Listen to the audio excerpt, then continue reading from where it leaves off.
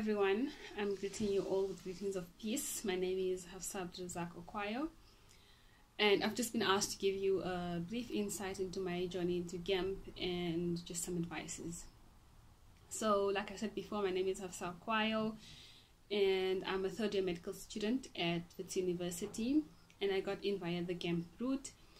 I matriculated in 2016, and I've always wanted to get into medicine. I've always known that I've wanted to get into medicine and become a doctor one day.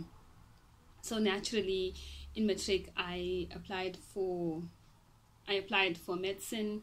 It was my first choice, and after doing some research and just asking around, I came across Bachelor of Health Sciences. So Bachelor of Health Sciences then became my second choice, because it was sold to me as if you don't get into medicine first time around, then apply for do BHSC, and after that then you get into medicine. So that's what I did.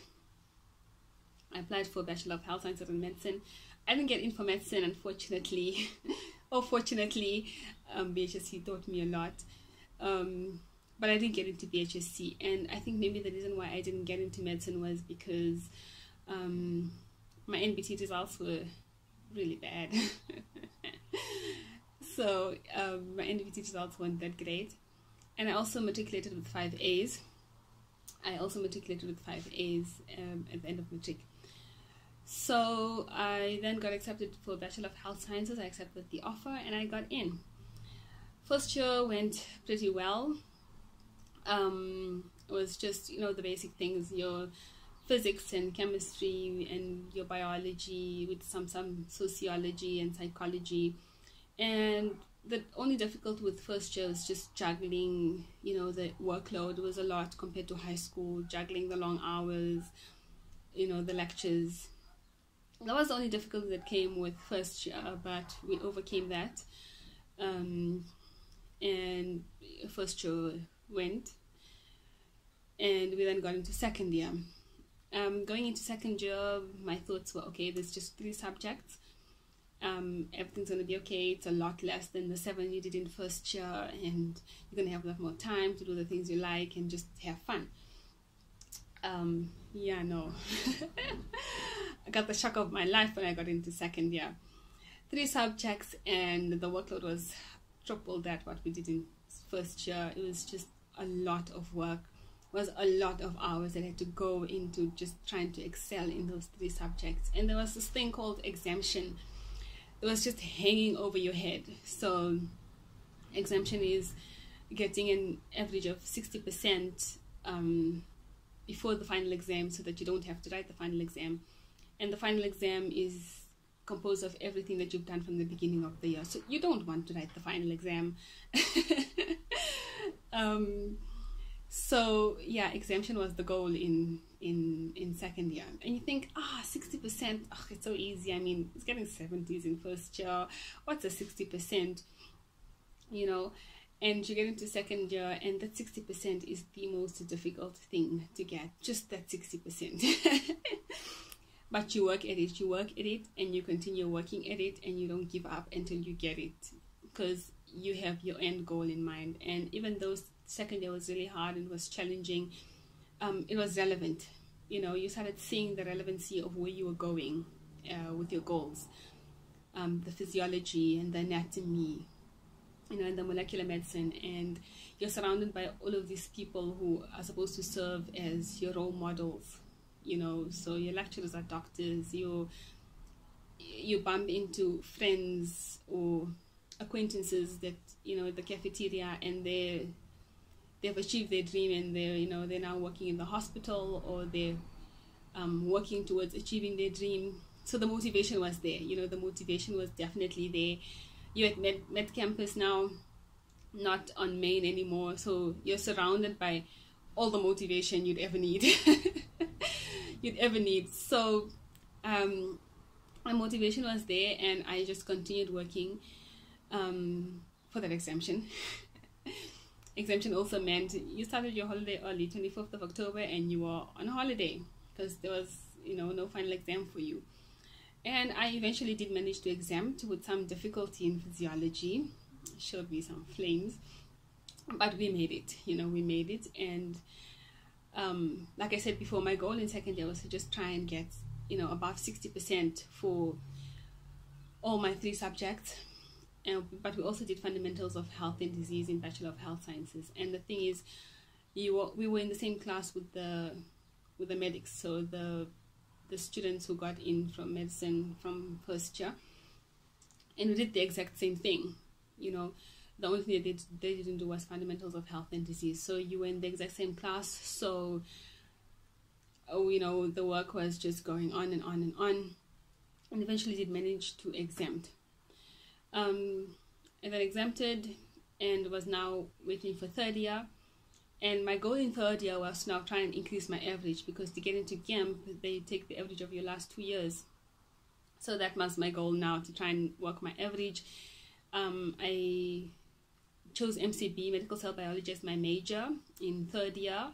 And that was partly because I really wanted to do something new and exciting. And also because MCB would also allow me to get into forensic science, which is the honors option that I wanted to get into should I not get into medicine. And I think that's another thing that I think you should keep in mind is, yes, medicine is your goal, but there is a possibility that you might not get in. Okay, there is a possibility that straight after grad would not be your time to get in. Maybe you'd get in after your honors. So you need to have that, I don't want to call it a backup plan, but you need to have a backup plan.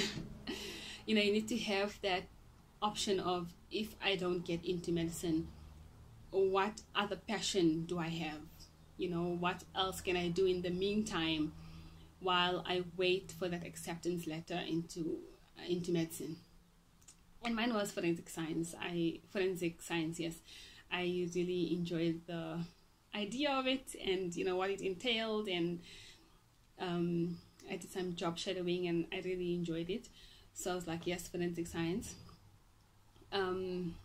So that's why I did MCB, and eventually did my third year, and I graduated in 2019 with an average of 71%, and that was just a waiting game. So now we wait.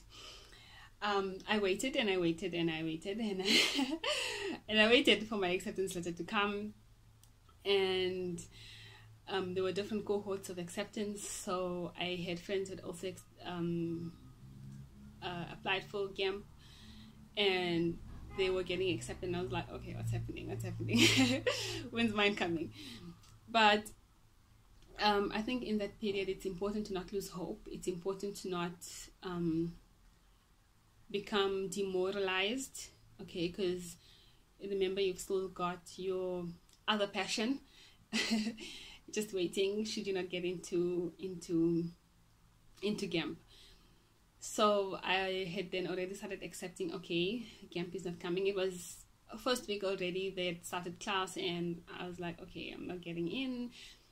Now I should start accepting it and just, now focus on doing my honors in forensic science. But the offer did come.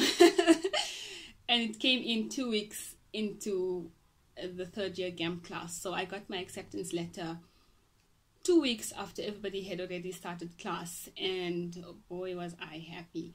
Okay, the joy and the excitement that you get once you open your portal and you just see that acceptance letter was just amazing. So the hard work eventually did pay off, even though it was 2 weeks later. I was not going to complain. I accepted the offer and I got in. So yeah, and here I am now, doing what I want to do and doing what I love. And what I just want to tell you guys, or just some pointers, is why I didn't write the WAPT is because at Wits, doing a Bachelor of Health Sciences, I did my Bachelor of Health Sciences in Biomedical Sciences, and that because in your second year you do physiology, anatomy, and molecular medicine, and that's what gets tested in the WAPT. And like I mentioned before, if you exempt your second year, you exempt the WAPT. So I was exempt from that, so I didn't have to write the WAPT test. Some advices that I would give you: firstly, work hard. That's what I'd say. I'd say work hard and just never lose sight of your goal. Because it is possible. We have people who've gotten in after honors. We have people who've gotten in after their masters. We have people who have families and businesses that are in our class right now. So if it's your goal and it's your passion, it's what you really, really want to do, put in your work and just never lose sight of it. You might get derailed.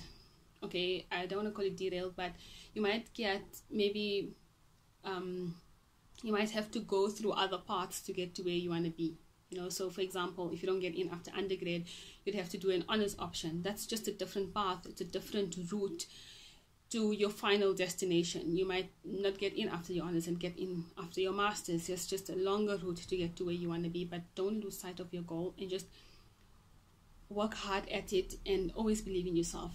Secondly, this is mostly for Bachelor of Health Sciences students, is when you're choosing your major in third year, I'd advise you to choose an option that you love. Choose something that you're going to enjoy. You know, don't listen to what everybody else tells you to do.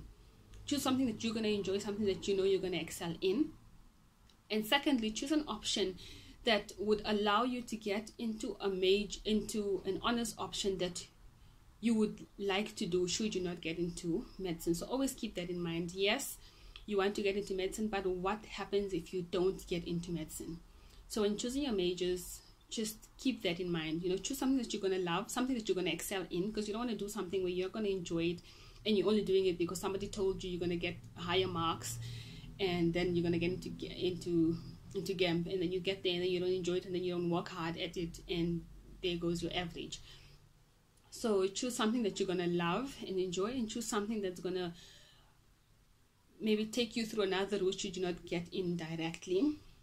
And surround yourself with positivity, surround yourself with optimism, surround yourself with people who are on the same journey as you.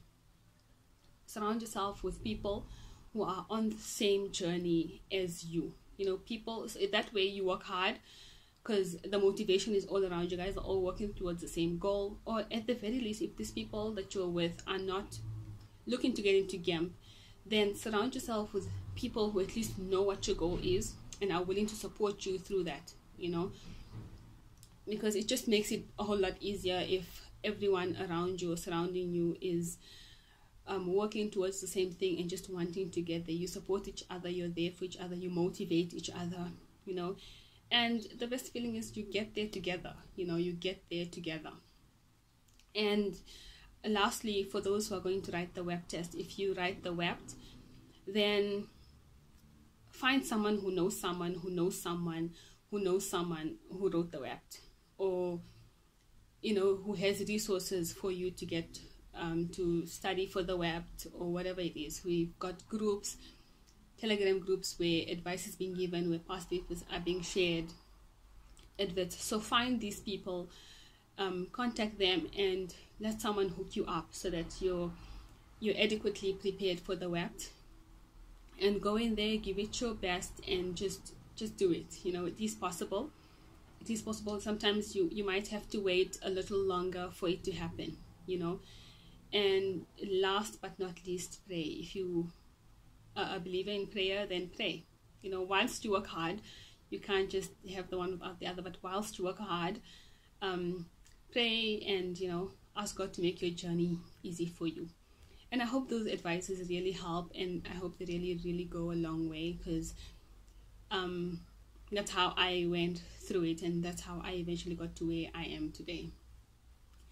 Prayer, and surround yourself with people who are optimistic, surround yourself with people who know where they're going and who are hopefully working to get to where you want to be too. Our greatest glory is never in falling, but in rising every time we fall. If you liked this video, please give it a thumbs up and subscribe to this channel to get more videos like these. Thank you to the new subscribers, very much appreciated.